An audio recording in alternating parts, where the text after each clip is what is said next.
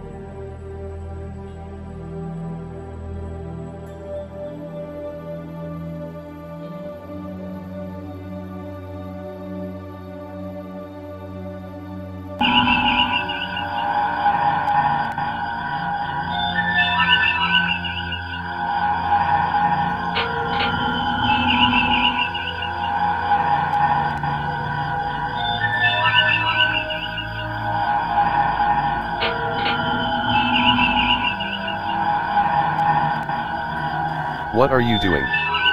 Stop that. Restrain her. What is going on? Why are we losing power? All but one of our primary power couplings have been blocked. Our phasers have been drained of power. Engineering, what caused the power loss? I need phasers. There is a ship out there. The technician that was infected put a virus into our systems. The virus shut down all but one power coupling. She also discharged the phasers. Throw her in the brig. How long until we restore power? I am shutting the power couplings down to reboot them. It will take about a half hour.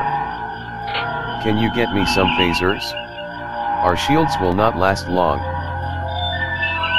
I can start charging a bank and it will take a few minutes. All power will have to be diverted and it will get mighty cold up there. Do it. We don't have any choice. Okay everyone, it is going to get cold and the air will get stale. Huddle together for warmth if you need to. Conserve air and don't move around a lot.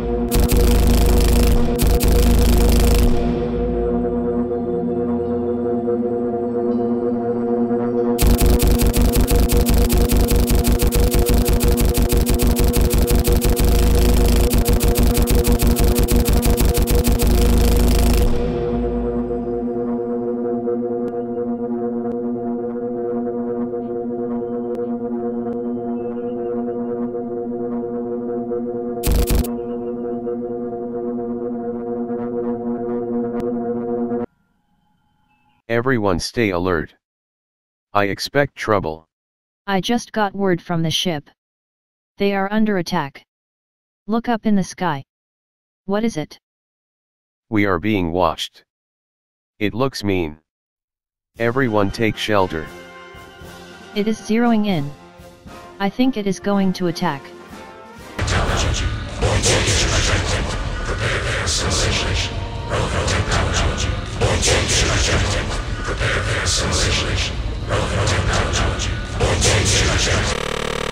Set phasers to maximum. Open fire on the object.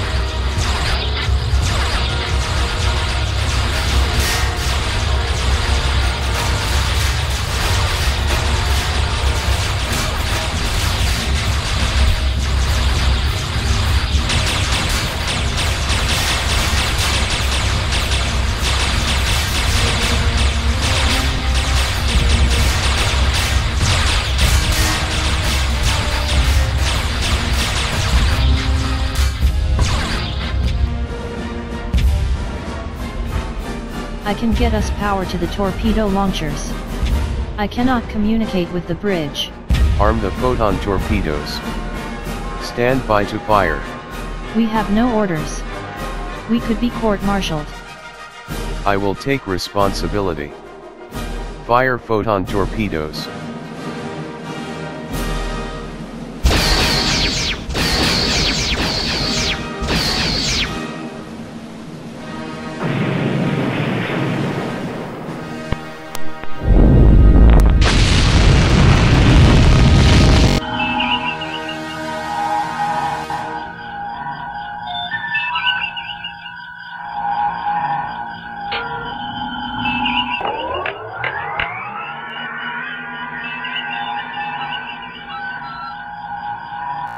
That's better. Where is the ship? Engineering fired photon torpedoes. It is gone. Captain, I fired photon torpedoes. The responsibility is mine. Thank you, engineer. We will throw a party later. Now I need to support the landing party. Do we have transporters? Not yet, but we are working on it. Captain's log. Our people have reverted to normal without any intervention, leaving us baffled. A bird of prey is picking up the Klingon. Mr. Bangle, please escort our guest to the transporter room. Your service to the Empire has been noted. We are preparing to leave for Starbase 10. Despite my efforts, I have not been able to persuade the science team to come with us. Unfortunately, Starfleet has ordered me to abide by their decision. Talker, are you really sure that you want to stay? I am not certain that the danger is past. Really, Captain, it is illogical for you to continue to ask me that question. Our work is not finished. We are civilian scientists and not subject to the Prime Directive, if that even applied here. We have all voted to remain on the planet. You will be receiving quarterly visits from Starfleet to monitor your progress. Goodbye, Talker. Live long and prosper, Captain. Lay in a course for Starbase 10. As soon as the science team has disembarked, engage at Warp 2. Intruder alert! Intruder alert! What is going on? What is that? Security to the bridge, on the double, there is no cause for apprehension, Captain Lang. I am the voice of the central computer of Polaris 7. We regret that our defense systems viewed your people as hostile. You will now be treated as honored guests. The science team you have placed there is welcome to continue its work. Our main duty is to seek out new life and civilizations. Ready for your orders, Captain. Stand by for now. Take no action. Many centuries ago, the people of our planet detected increases in radiation as the sun began to change. A survival strategy had to be used. Thousands of parents gave up their infants to be raised underground. Most of them had barely reached puberty when the radiation was too much. It was necessary to put them into hibernation. Then the radiation wiped out everyone else? Yes. We use cybernetic organisms to tend to the hibernation tubes. You may have heard them. They have the same basic emotions that you do. We are waiting for the planet to be habitable again. I would speculate that your detection systems may be malfunctioning, probably due to lack of maintenance. The planet is lush and green, and the radiation levels are normal. Our team has found it slightly warmer than we are used to, but pleasant. You obviously can scan our systems and you are welcome to the data. I see. Our computer systems will study the data and make a decision based on it. Captain, the scientists are all on the surface. Space detail is ready. Engage Warp 2. Let's go to Starbase 10.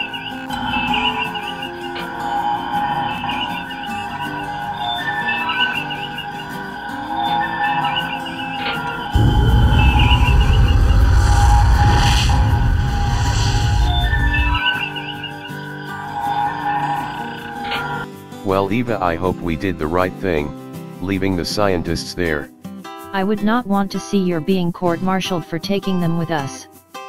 I just hope they do not interfere with the planet's inhabitants, if the computer wakes them up. Lonnie, there are some things that go beyond the Prime Directive, which does not apply anyway. The children will need all the guidance they can get from the androids. Maybe a little guidance from flesh and blood people would also help. Tell us what that thing in the sky is. It feels warm on my face. It is pleasant. It is called the sun. It provides the heat for your world. You are not like the others. Why is that? I am a Vulcan. I come from a different world.